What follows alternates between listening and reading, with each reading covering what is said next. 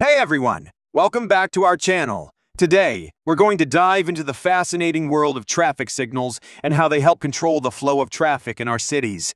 So, buckle up and let's get started. Did you know that the first illuminated traffic signal was installed way back in 1868 in London, England? It had two gas lamps, red and green, and semaphore arms on a pole. Sadly, it exploded shortly after its installation, killing a policeman. Fast forward to 1914, and the first electric traffic signal was installed in Cleveland, Ohio. It had green and red lights along with a warning buzzer. The familiar green, yellow, and red light system we know today was first used in New York City in 1918. And in Los Angeles, traffic lights had green and red lights, a warning gong, and semaphore arms with stop and go written on them. Now, let's talk about the modern traffic signal system. It consists of three main subsystems: the signal lights in their housing, the supporting arms or poles, and the electric controller. The signal lights and housing are called the signal light stack.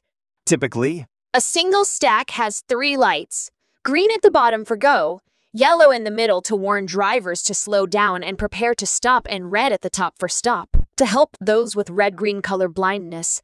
The vertical stacking of lights is standardized, with red at the top.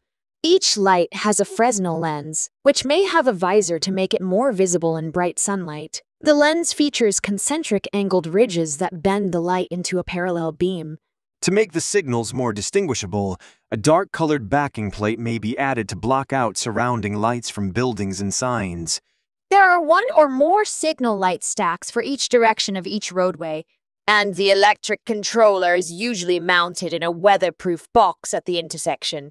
Traffic signals can be operated manually by a simple timer or through sophisticated electronic controllers that sense the time of day and traffic flow to adjust the sequence of operation. Traffic engineers use these signals to prevent congestion and improve safety for both drivers and pedestrians.